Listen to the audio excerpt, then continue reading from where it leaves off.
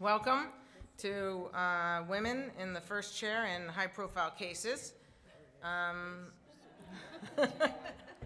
Thank you.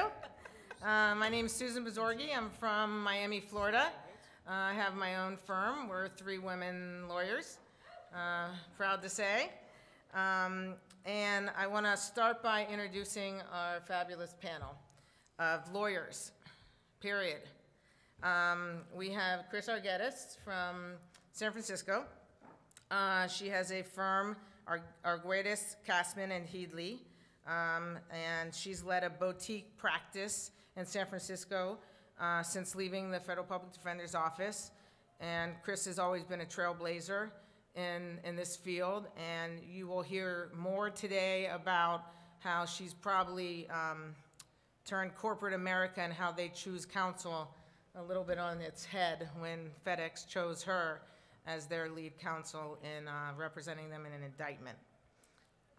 We also have Susan Bruni, over to my right, from New York City, who has led the field representing individuals in white-collar matters. She's never been in a big firm. Instead, since leaving the U.S. Attorney's Office, she has led a white-collar boutique practice in New York City. Also to my right is Jamila Hall. Jamila Hall has been in and out of Jones Day. First went in as associate, then she went in the U.S. Attorney's Office and spent many years there trying cases, and now is a partner in Jones Day in Atlanta. To my left is Beth Wilkinson from D.C. Beth spent many years as a partner at Paul Weiss, but 2 years ago left with another woman, Alexandra Walsh, to start her own firm, Wilkinson Walsh, and left with around 12 lawyers, and now is proud to say that they have quickly grown within a 2-year period to 45 strong. So let's start focusing on why we're here today to talk about women lead trial counsel. And I think what brought us to this conversation were some studies that took place in the last 2 years. 2015, there was a study called First Chairs at Trial from the ABA, American Bar Foundation, and Commission on Women in the Profession. And I'm going to quickly give you these statistics, and I'm going to spend about a minute on them. And this is what the statistics found. 24% of women were lead counsel. 27% were trial attorneys. That's basically of the universe of trial lawyers or lead counsel, those were the percentages that were women. Recently in 2017, the New York State Bar Association report found that female attorneys represented 25.2% of attorneys appearing in commercial and criminal cases in courtrooms across New York. Female attorneys accounted for 24.9% of the lead counsel and 27.6%. And what was an interesting statistic was that as the cases got more complex, the numbers decreased. And the numbers went from anywhere from the 30% to as low as 19% as multi-defendants increased and the cases became more complex. But we're here to tell you a different story. We're here to tell you that these statistics aren't the whole story and that they aren't the entire story of what's happening for women in the field, that women are excelling, that women are in lead counsel roles, and which is going to be evidenced by what you're going to hear from the four lawyers that are seated at these tables. And these panelists come from all different backgrounds. They have gotten to where they are from all different paths, and we're going to discuss that as we go further into their backgrounds later on. So let's start with, we want to talk about some of their cases and some of their exciting lead roles that they've had. So we're going to take those statistics and we're going to throw them out the window today. So let's start with Chris, and we're going to focus on a past case and a current case, And I think, Chris, why don't you start us off with talking about FedEx a little bit? Well, so I'm very happy to talk about FedEx. I'll talk about it to anyone who wants to hear it any time. It's one of the best cases I've ever had.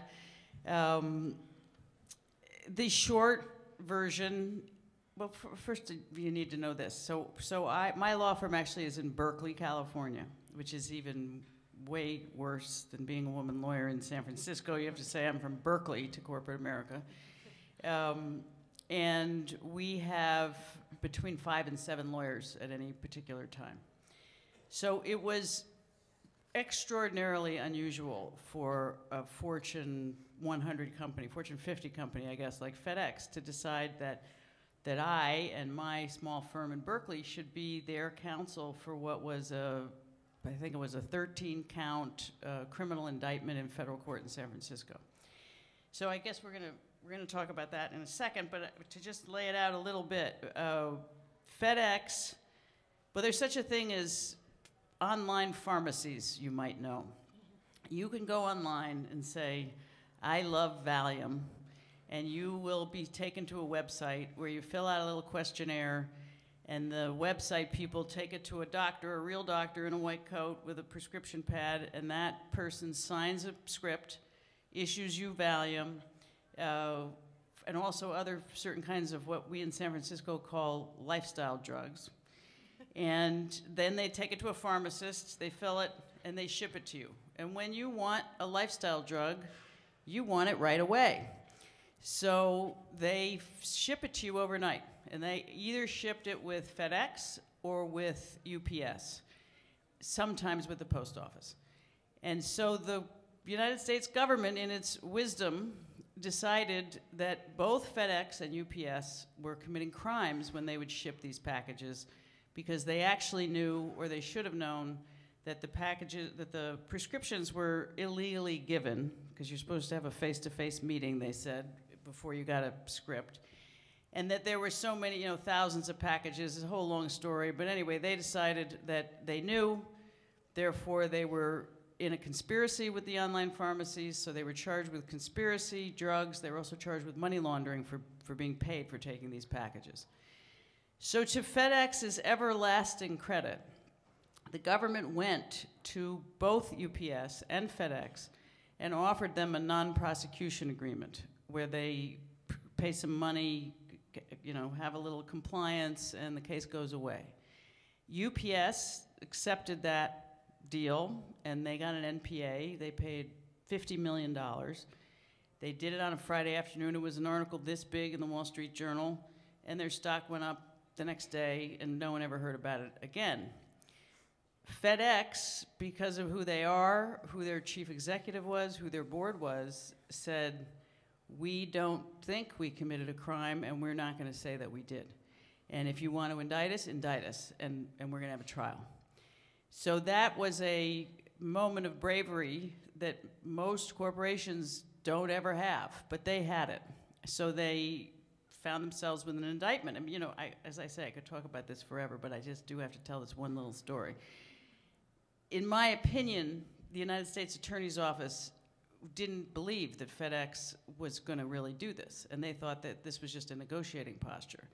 Because the point came where the United States Attorney called me up and said, if they don't come in and pay this amount of money, it was a huge number, by Wednesday we're going to indict them.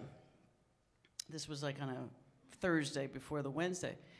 So I talked to the clients, and I called her back the next day, and I said, well, they're not paying, so what time is the arraignment?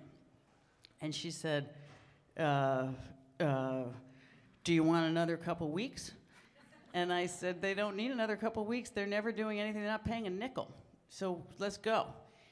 And we didn't get the indictment that next Wednesday or the next Wednesday or the next Wednesday. And while I can't prove it, I believe that she thought and everybody thought that they would never really do it, because corporations never really do.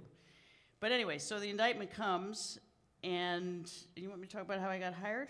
Yeah, I think it's important to know. I mean, so you're not the typical No, lawyer. I am really not the typical. FedEx is Right. based in Memphis. I am like way the opposite of anybody they would ever hire to be a lawyer. I'm gay. I'm from Berkeley. I have 5 people in my office. I've never prosecuted anybody in my life. You know what I mean? So they were looking, though, for a trial lawyer. In fact, and I wish I could put this on my website. They said they were looking for the oh shit lawyer, meaning the lawyer that the prosecutor would say, oh shit, when they heard they had hired that person. And they decided that was me. And the reason they decided that was me, I think primarily, and this goes to your overall question, is I had just finished trying the Barry Bonds case in San Francisco, the lying to the grand jury case. So that was a big, high-profile, heavy-duty, really hard trial.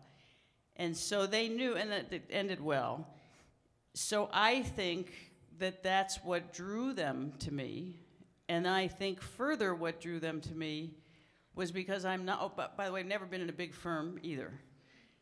I don't have any of the big firm hedging thing, so I just told them exactly what I thought about the case, which wasn't, I had a much more negative view of the case, actually, than they did. But they liked that. And so all together, they thought, well, she knows how to try a case. She talks straight to us, and we're putting our money on Berkeley. Well, it obviously worked. Okay, so let's switch over to Susan Bruni. Susan, talk to us about Lynn Tilton, the diva of distress. I can only do that from the podium. I'm going to talk about an SEC enforcement case that was brought against Lynn Tilton, also known, as Susan said, as the diva of distressed, not distressed, distressed, like distressed debt, not distress. And I'm going to talk about our victory before an administrative law judge. Now, I worked on this case from 2009 through the trial, and so I have to think carefully about what to talk about that doesn't drive everyone from the room because it's just too much detail. So what I'd like to do is give you all a brief outline of what the case was about. I'd like to give some observations on the SEC's administrative court in theory and in reality, and then I'd like to give you my sense of why we won. So first of all, I give you Lynn, the diva of distress, a graduate of the Yale College, actually a brilliant investor, very high profile with, as you can see, quite unusual public persona. She has 1 million Twitter followers, and as you can see, it's hashtag all Lynn. She invented some very innovative collateralized loan obligations, or CLOs, and there was actually an article about her invention, spinning straw into gold. The idea was that she was going to access the capital markets via these CLOs, actually to invest in distressed companies and distressed debt, which was a new niche. And it was her invention that actually caused the rating agencies for the first time to accept that collateral class. Now, you know what happened next. There was the financial crisis, and these distressed companies performed badly in the financial crisis. Yet, as we would contend she was permitted to do by the governing indentures, she held all of these investments at par, at the amount that she had invested to acquire them. And as the deal documents entitled her to do, she continued to take 2% of assets under management as her annual management fees. She took, according to the SEC, a wrongful amount of approximately $240 million in fees. This all had to do with how the indenture was written, which the SEC said was, oops, here are some of her many products. Excuse me, I forgot to talk about those. She actually owns MD Helicopters, which is McDonnell Douglas, Stila Cosmetics, Rand McNally, which is now digital, and a bunch of other companies, approximately 75 of them. The SEC said that the definitions in the indenture were clear as can be. Well, I don't know about that. It was pretty complicated. There were trustee reports, though, that gave a lot of detail about how all of these investments were performing, which I think was one of the saving graces in this case. In any event, as I said, I worked on this case from 2009 all the way up through the trial. At some point, Lynn got the idea that it was good to have a big firm alongside my small firm, and she brought in Brendan Sullivan. You may have heard of him. And he was terrific. I had a lot of fun working alongside him. We presented to the SEC and laid out our defenses, and it's my view, and I can't prove it either, that the SEC chose its administrative law court because the SEC knew that we had a real defense to the case. I believe you. Thank you. I knew you would, and I absolutely think it's true. Now, as you may have seen, since I know you're all in the white-collar space, Lynn was not a person who was going to go quietly about having been shunted before an administrative law judge. She went on a crusade, and she went on TV a lot about these issues. By that point, my big firm partners were Skadden Arps, Williams and Connolly having gone by the wayside. And Skadden had a theory, which we all know now, about how the administrative law judges were appointed and how that violated the Appointments Clause of the Constitution. And we litigated that case. We had the fun of suing the SEC. The district court judge was kind of unimpressed with our lawsuit. And in the meantime, everybody who'd been sued by the SEC started filing all these, well, Lynn would say, copycat lawsuits. They began to pursue the same attack on the administrative forum. And then we're still going to trial. We're not getting any resolution. And then we got a stay from the Second Circuit, actually, which meant it was all very pencils up. And we waited to get the resolution and didn't prepare for trial because, well, I don't think Lynn wanted to have us be doing that when she was so confident that things were going to work out for her in the Second Circuit. In the meantime, the SEC purported to reform its administrative system, and it actually put out various pronouncements about all the things that it was going to do to sort of level the playing field. As you all know, they proposed more relaxed time limits for administrative proceedings. Maybe, wow, there could be depositions. And the rule of evidence, they suggested, might sometimes apply in the administrative system. And they actually put all this out for notice and comment. And, you know, I thought, well, I have some comments. So I actually commented. I was the first person to comment. And my comments were, well, you know, fine, it's nice to make all these reforms, but how about just actually going to district court where we could actually have a well-established set of due process protections? Alas, the Second Circuit ended up lifting the stay, did not rule in Lynn's favor, and there we were, again, on the eve of trial. This time, my big firm companion was Gibson Dunn, to whom I introduced Lynn, and we had the fun of going to trial. And for me, this was kind of like riding in a gilded carriage. Gibson Dunn had 40 lawyers on the trial. I'd never tried a case like this. It was great. And I ended up very much enjoying working with them.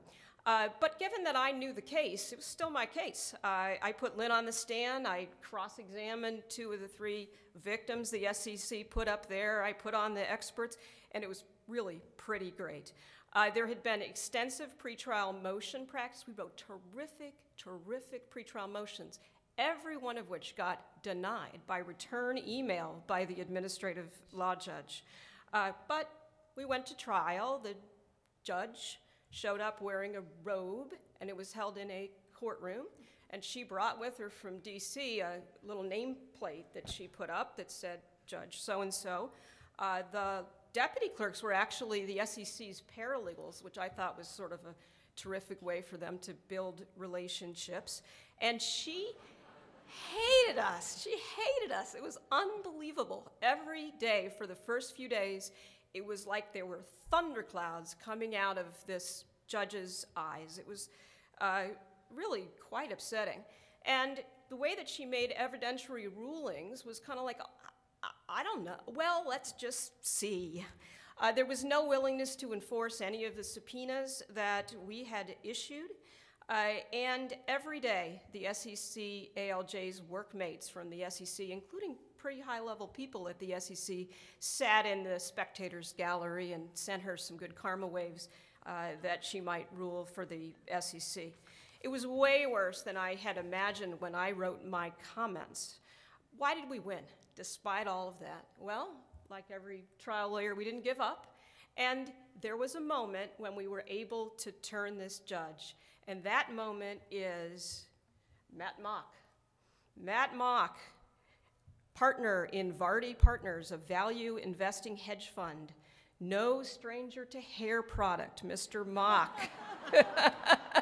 Mr. Mock worked at a vulture fund, which meant that he had bought certain of the notes from the CLOs on the secondary market, presumably at a steep discount once the investors started to suffer in the financial crisis. And of course, our theory was that Mr. Mock and Vardy knew all along what they were buying into. We'd issued a subpoena to Vardy, trying to understand certain things like how much had they paid for the notes and what had they understood about the notes. And Vardy just defied the subpoenas. Judge didn't do anything about it. I like to think that what he received at my hands was a blistering cross-examination. And this was the craziest thing, and I'll give you just an example. He refused to answer with impunity questions like the one that's highlighted here. May we know the price that you believe was an appropriate price based on your analysis? Well, no, that's proprietary. At a trial where this man was being presented as a victim? But here, I think, is where things began truly to turn. That's when Mr. Mock decided to mansplain to me about CLOs.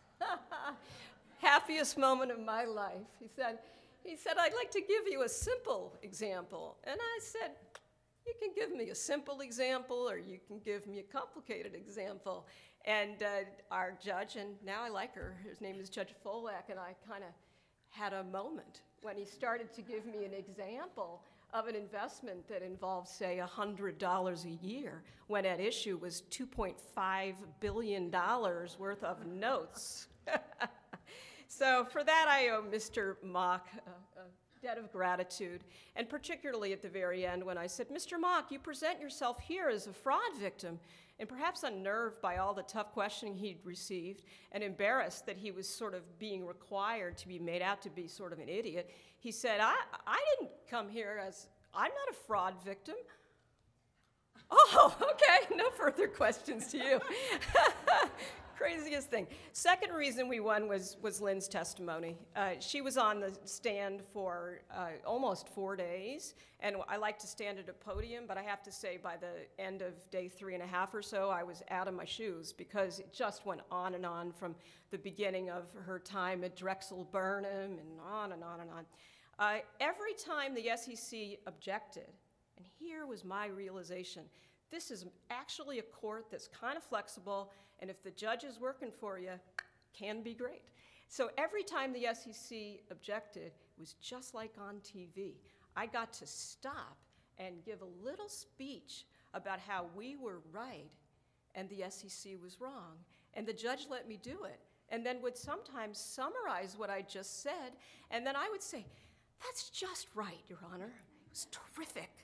And I think ultimately we won because of these trustee reports. It was fundamentally a false case. The investors had the information to understand what they were buying into.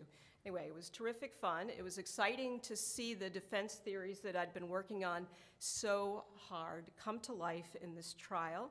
And after a year of opinion writing, the judge, in what was probably the final ruling of her career, ended up acknowledging all of this and giving Lynn a complete vindication. Yep.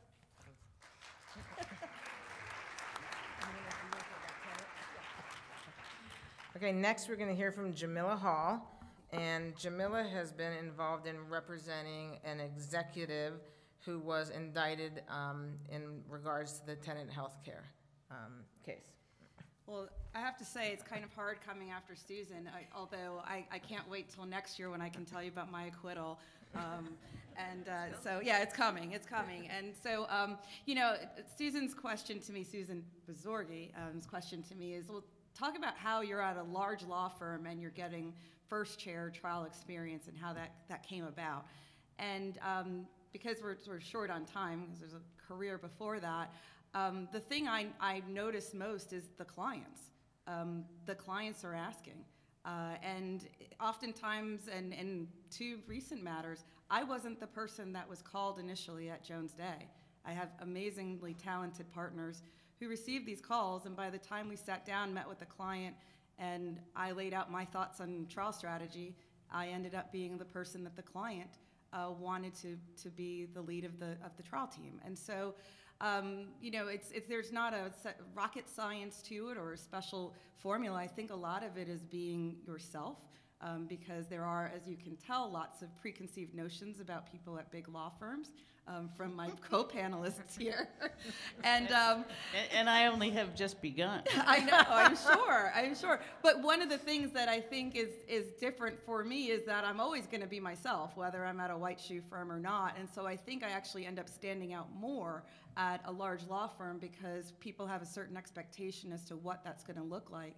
And I'm not afraid to tell a client the real, and I'm not afraid to go out there on some, and I'll tell you about, some pretty risky or just novel strategies. I'm just not going to give up, the same as these other women. And so we represent an executive in the tenant healthcare matter, and I think most people in the room are sort of familiar generally with the allegations that 3-4 hospitals in the Georgia and South Carolina area who had a relationship with clinics that provided prenatal care to undocumented and mostly Spanish-speaking women. The government has this theory that those relationships with those clinics, because they also hired translators from the clinics to be inside the hospitals when the women were delivering their babies, that fair market value contract somehow is a kickback under AKS. And Tenant, to my dismay, settled, both criminally and civilly, for $500 million with a B dollars. So that's an issue that we'll hopefully not have to deal with. But in looking at our particular case, one of the things that I love about it is the government, although our case was all in Atlanta and in South Carolina, the government indicted our client on the eve of the statute of limitations in the Southern District of Florida. And so when the email came through, because that's how we were informed of the indictment, although the investigation had been going on for 4 years, when the email came through, I called Susan Bazorgi, because I was like, oh my God, what am I going to do? How am I going to get him down in Miami? I don't even know these folks down here. One of the things that I think everybody loves is being on your home court. And for my friends from Northern District of Georgia, we love it at home. It's good. We have great judges. They know us, and they know that we're not going to come with any BS. So the case was indicted in the Southern District of Florida on a mailing. They alleged a $10 billion case with a $400 million loss, all happening in Georgia and in South Carolina, and their only connection to the Southern District of Florida was one piece of mail. That was just offensive to me, and once Susan helped me get my client bond and we got out of Miami, I started trying to brainstorm how we were going to get back to where we belonged, because I was convinced, and I think rightfully so, that the government was looking for a way to have their own home court advantage. Those of you that are familiar with Southern District of Florida, they don't like healthcare fraud there. They have nursing homes, people that actually have been suffering from different fraud that home health agencies have propounded on them. It's it's not an area that would be also hospitable to a group of people that were supporting undocumented patients. And so we filed a motion to transfer venue. It was a strong motion, well briefed, and it was summarily denied. After that motion was filed, we came to learn that the government had interviewed 400 witnesses. They brought 75 in a grand jury. Out of those, 300 were from the state of Georgia. 2 were from Florida. So I was talking to Susan Bazorgi one day, and I'm like, this is making me so mad. I can't do this. And Susan says, well, you know, the judges are really nasty down here. I don't know. And he said, we got to file a motion for reconsideration. We got to tell them now that this is what's happening. This is an injustice. And it took a few days for Susan to come around and agree to put her name on my brief. But she did. And we exposed the venue for what it was. And the order that came out in that case, the judge cited 3 different songs saying he was sending us back to Georgia. And it was, it's going to be a rocky road, but I think this first part, now us being back where we belong, is at least putting us in a place to have a fair trial. I look forward to telling you all about the acquittal next year. But I was very glad to have Susan come in and show me what the ropes are in Southern District of Florida. I'm glad to not be there anymore. But I'm also glad for the client who was very concerned about being in that territory, that we just didn't give up. We're just going to find a way no matter what. And the government even appealed the reconsideration order, and then the district judge had us set for trial July 10th in Florida, in Miami. We were getting set up. I canceled a trip to Europe. I was going to send my family by themselves. And 2 weeks before that, the judge came through and affirmed the order. And so we are firmly in Georgia and looking forward to a good battle at trial. Thanks. Thank you. Okay, so we have Beth Wilkinson, and you want to talk about, I know you have a trade secret case, or the chairman of the board in an opioid case. I think I'll do the chairman of the board in That's an what I thought. opioid case. Let's For talk degree about of difficulty, I would put that pretty high up there right now. I just want to start by saying I am delighted to be on this panel of amazing trial lawyers. And I think it's a tribute to, there are many ways to success. Chris says she doesn't know why her client hired her. Her client hired me for a mere civil case after that and told me if I could be anything like Chris, that maybe I could keep them happy. And as Judge Breyer said just today, Chris is one of the greatest trial lawyers he's ever seen. So I'm honored to be on a panel with you and everyone else. I am probably a tribute to downward mobility and why that can make you incredibly successful. So for some of you, I hope that makes you hopeful. I left the government after prosecuting Timothy McVeigh and Terry Nichols, which was a highlight as a prosecutor.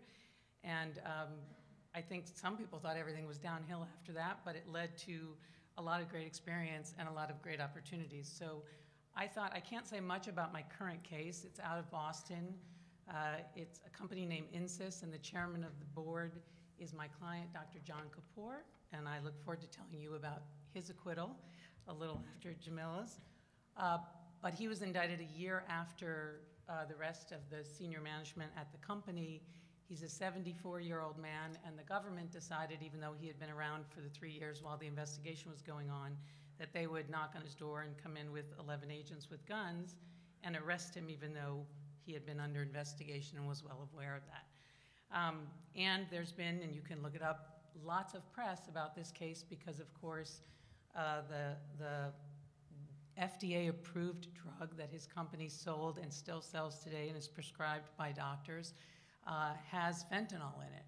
And so it is tagged now as part of the opioid crisis, even though it has about 0.3% of the market and is not a source of, street drugs. The government, in its RICO indictment, refused to call the drug by its name. That's one of my favorite things, that to demonize. They call it a fentanyl spray. Not once in the indictment do they call it Subsys, which is the name of the drug. I can't imagine why they would use the word fentanyl 5,000 times in a 72-page indictment. But I think our biggest challenge, obviously, will be the opioid crisis is on everyone's mind. And so I wanted to talk just for a minute about voir dire, which I think is one of the most important parts of a case, and probably one of the least practiced, especially among those of you who are in federal practice or federal court most of the time. And I want to urge you to keep trying to do voir dire, even if you do. When I go back to my downward mobility, I was in that wonderful prosecution, and then I was in private practice, and as a 39-year-old pregnant woman, Philip Morris was very desperate to win a case, and I guess they decided the other guys weren't doing it, so we might as well try the pregnant woman. And they called me, and it was in Los Angeles, and there was, as you might imagine, a lot of bias against the tobacco companies, some very well-deserved. And we did extensive motions trying to transfer the case. Those were summarily denied. But we asked for extensive voir dire, and the judge gave us 3 weeks of voir dire, individual voir dire with every single juror in chambers, and then group voir dire. And in the McVeigh-Nichols cases, we got individual voir dire in the public courtroom. But that was a very unusual experience, as everyone knows, for any federal prosecutor, let alone a federal practitioner. So I got a lot of experience with that, and we won the case. And so I am a big believer in that. And the best way to get that experience, at least today, is to be in state court. So unlike all my compatriots, while I was at Latham and Watkins first and then Paul Weiss, while they were in federal court, I was going into the hellhole jurisdictions in state court and was able to get an incredible amount of practice with voir dire, which I think is really 80% of any trial. Yeah. It's just those of you, we all know that in federal court, you have no control over 80% of the case, so you work like hell on the 20% that you can control. But I have had the experience more recently that federal judges are getting a little bit more flexible. Judge Howell, I know you're in here. I know you're not, but others are. And I think there's a lot you can do with that time if you try, but most importantly, I think you ought to try from the beginning. In most of these high-profile cases, there's a very good reason for it. In our opioid case, the judge has already said that we could use a questionnaire. So my first practice tip is start asking and making the case for the bias and the necessity for voir dire from the minute you file either your motion to dismiss or you file motions in limine, whatever it is, start making that case. And if you get a questionnaire, that will make it much easier to ask for follow-up. I've had experience in federal court where a judge will give you just 20 minutes. But even that you can use to your advantage. I remember asking a client who tries, they try more cases than anyone in the country. And I try a lot of cases for them. And I said, well, what is it that you really like about your trial lawyers? You know, how do you pick them? And I thought they're going to say, of course, that you're a great orator, you're feisty, you don't give up. And they said, we have looked at all the data, and what we think makes a trial lawyer the best is someone, and these are jury trials, someone who is likable. Which I thought was very interesting, and all of us have different ways of being likable, but I think that's very true. And if you translate that into voir dire, many people have conventional attitudes about voir dire. You're either there to do kind of discovery, what is it people think generally, so you can exercise your peremptories, or they want to do cause challenges, which of course are also important, and see what kind of bias people have, or some of us want to just build credibility with jurors. And I think that is more important than people realize because our whole job is to be the credible messenger for our clients. And in 20 minutes or 4 hours, you can either do that or really ruin it, depending on how you do it. But I think it's really important to think about voir dire that way, because otherwise you stand up after the prosecutor in a criminal case. The jury only knows that they think your client's guilty already.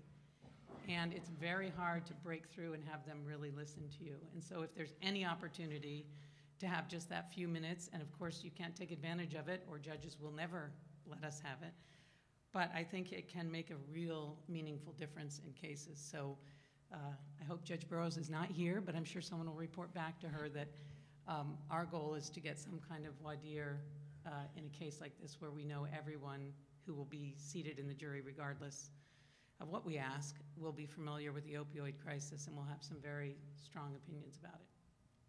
Chris, I thought you wanted to say something. Yeah, I wanted to wholeheartedly agree with you, particularly about voir dire, but also to say I also practice a lot in the state court, and I make a point of it.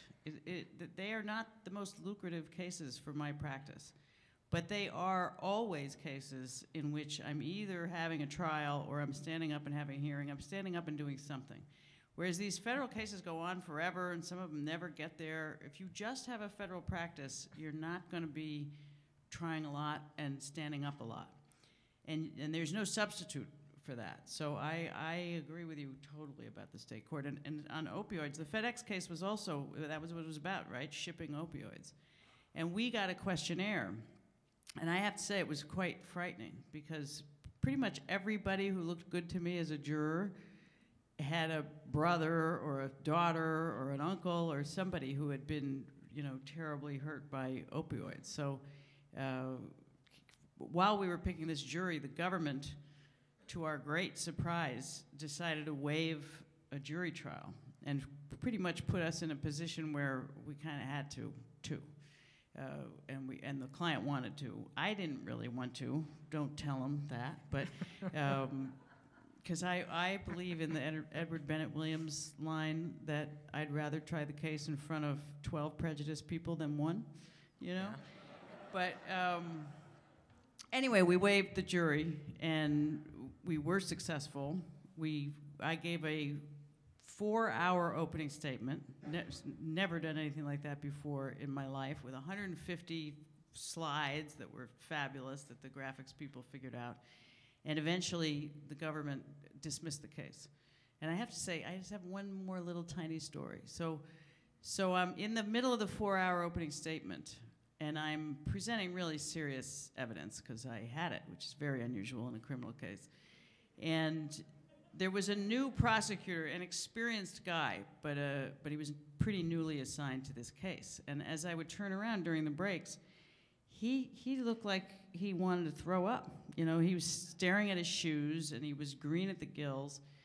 And during one of the breaks, unbeknownst to me, George Niespolo, who's right here in the second row, who is a revered former prosecutor in our district, went to the guy who was turning green and staring at his shoes, the current prosecutor, and he walked him down the hall, and he put his arm around him, and he said, this is on you now. This justice has to be done here. You know what the job is. And that's what did the trick. Because eventually that guy dismissed the case.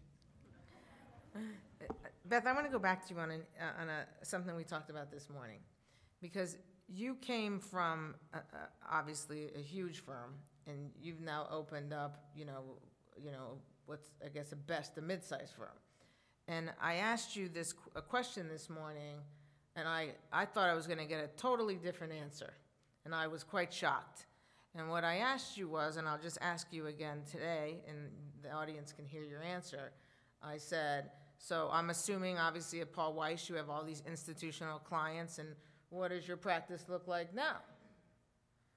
And I said, I have all these huge institutional corporate clients. And that's where I think this is such a great panel, because we all have different practices.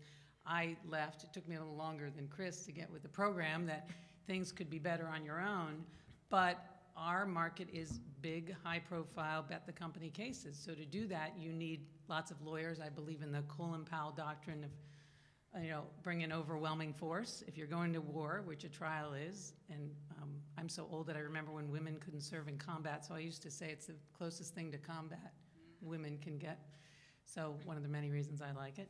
And so we bring a lot of resources. We don't show them in front of the jury, but we bring a lot of resources, and our clients expect that. And I think there's a huge market for people who've actually tried cases, for diverse, talented lawyers, which is a very important principle for us at our firm. And companies like FedEx and many others are willing to put their money where their mouth is if they think that you have the ability and the talent. So we have FedEx, thanks to Chris. I called her as soon as they called me. We worked for Facebook, we worked for the NFL, Major League Baseball, the NCAA, we work for Bayer and Pfizer. So we have huge clients, and we also don't bill any hours, big advertisement. We do all alternative fees. You should describe that, because that is really unusual. Right. We don't do any billable hours, and if you ask us to, we say you should go find another lawyer. There's lots of lawyers who bill hours. And we charge alternative fees, sometimes with holdbacks and success fees.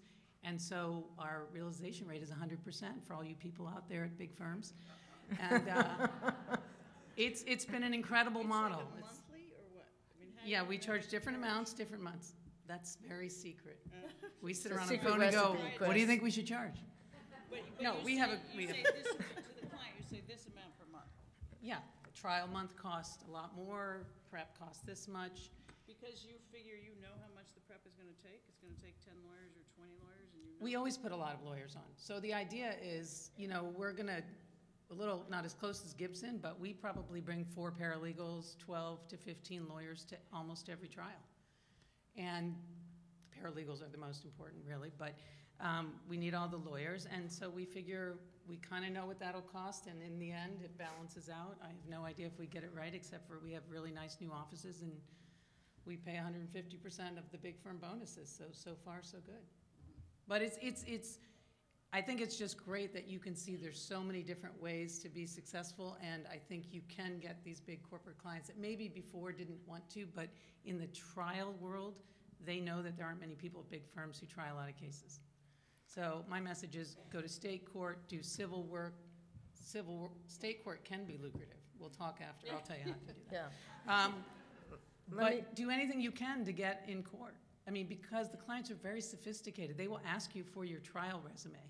And I've heard incredible stories in this criminal case where they interviewed a lot of people, and then they said, well, what cases have you tried to verdict in front of a jury? And there weren't a lot of cases. That's interesting. Susan, let me ask you a question, because, let's go back to Lynn for a second. I mean, this is a woman that could have, completely indemnified. She could have hired anybody she wanted. I mean, obviously, even an individual like that can have the pick of anybody. How does a client like that find somebody that has a, small, mid-sized firm? Well, the way that she found our firm was that she wanted to work with women. Lynn's a very feminist lady, and our firm handled her civil litigation for many years. And then when the SEC came calling, then it was just a natural development that I would take the case over. I have to say, though, the way that I was able to hold on to the case is something along the lines that Beth has already described. I actually have a track record for trying cases and winning them. Early in my career, I won the Bear Stearns criminal case in the Eastern District of New York. And I think that helped me and helps me every day to have the credibility to get in, to hang on to clients. And so in this case, back in the early parts of my career when I got the Bear Stearns client and then held on to him, it was really hard because that client's mother was a midwife in Westchester, and as he explained to me, it turned out his mother had ushered in the children of every white-collar defense lawyer in the entire New York area. I ended up essentially dealing with probably dozens of lawyers trying to take that case away from me. And I was able to hold on to the case because he was able to see that my team and I were just doing a better job than the other people. And so I give him a lot of credit for having given me a chance earlier on in my career. And I think that is how I've been able to get in to hold on to clients like Lynn. But I'm very grateful to any client, especially Lynn and this Bear Stearns client, who give me the chance, right? That's an amazing, amazing trust. And to put me in that position knowing that it's not, don't blame me, I hired Paul Weiss, but I hired you is just a very, very sacred trust. And that's how we got Lynn, and that's how we held on to Lynn, was having a track record of knowing how to try cases and, not to be immodest, doing excellent work.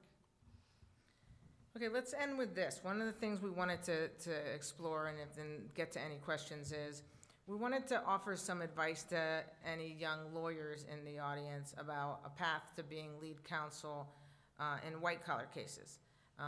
Is that different, panelists, from lead counsel in a criminal case or a trial case in general? Jamila?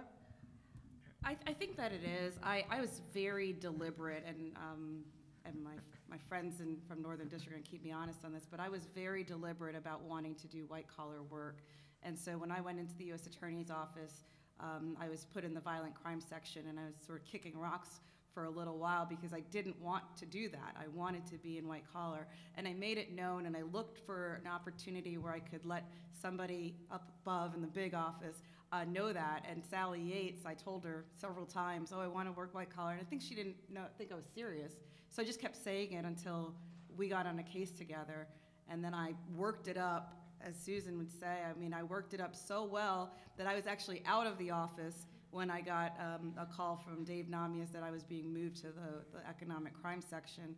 And I was very deliberate when I went back to private practice about saying what I wanted my practice to be, because there is a lot to it, the complexities of the work that you have to do. Once you're like dealing with the stock transfer agent, for example, it's very different from the evidentiary issues that you might have in a straight up criminal case. And I think sort of being able to dissect that and give it to the jury like a layperson, just explain it to them, is a very different and special skill. It kind of takes a bit of time to get comfortable with it, to get comfortable enough that it doesn't matter if there's a Gibson Dunn sort of standing on your shoulder, you're going to be able to present that case. And so I think just being very intentional about what you want out of your practice and making sure that people know that. A lot of young lawyers think that we sit around in the evening wondering how we're going to enhance your careers. And we can't. We just don't have the bandwidth. So if you let people know what it is you want and you keep going for that, that's how you're going to get it. And I think it's important to look for pro bono opportunities that are going to get you stand-up work, because people, it's like you need experience to get experience. And people want to be able to trust you for the bet the company cases, but they also need to know that you've done something before. And so looking to partner on CJA matters or just looking for pro bono cases in state court where you can really stand up. And I'm actually going to start in next month. I have some of my team actually go to the Fulton County Solicitor's Office like one day a week to try DUI cases because we have such talented lawyers just not getting enough stand-up. And just to be up, and as Chris and Beth and Susan have said, just to be up and doing it is going to be important. So I think those are my kind of thoughts on it. Well, I just want to add my 2 cents a little bit. I came from a state public defender's office, which meant that I tried a high volume of cases. So I've had a ton of trial experience. But when I left, that didn't mean that I was equipped to handle white-collar work. And I wasn't in a U.S. Attorney's office. I wasn't in a Fed PD's office. So I had to find my way on my own to federal experience. And I did that through mentors in the community that had federal experience that helped me. I did that through getting appointed on the CJA panel and getting my teeth cut on federal trials in our district. And then eventually I was welcomed into having the opportunity to do more corporate type white collar work. So, there are many paths to find your way to doing white collar work. There's not a one size fits all. Chris? Susan, before that, Go ahead. can I just add something? At this conference, we've heard a lot of talk about this case called Herrera and the oral downloads. I'm here to say the case is actually called Sandoval. And Sandoval is Susan's client. You have to name my client, Susan. You have to do it. But Susan and I have had the pleasure of litigating together on an SEC case down in the Southern District of Florida, and it was actually Susan's client and mine who got the oral downloads ruling. So Susan has managed to transform herself into a white-collar defense lawyer and is practicing at the highest level. So there's a little plug for my friend Susan. Thank you, my Susan. Chris, can you talk to us about how you came to be in the position of lead counsel in white-collar cases and where you came from and what advice you would give to a young lawyer looking to find their way to a seat at the table where you are today? I just defend whatever they prosecute myself. So in the old days, they were prosecuting drug cases, and that's what I was doing. Then they changed to white collar, then that's what I was doing. Now it looks like it's going to be immigration and low-level pot cases. I don't know what it's going to be. Whatever they prosecute, I'm going to defend. I guess I would say, obviously you have to do a good job for your client, right? Of course. But I think I would also say, be a good co-counsel. Be a person somebody wants to work with. Be the one who is helpful to the other people in the case, to the extent that you can, of course, you know, conflicts and all of that. But if you are that person, then somebody's going to bring you in to the next case because they're going to say, I liked working with her, you know, because you're serious and you're easy to get a hold of and you know what you're talking about. Because I mean, I do think it is, I think corporate America does not naturally want to hire me to be their lawyer. Even the executives in, you know, right now I have an executive for Wells Fargo. That was the other thing I was going to talk about. Right.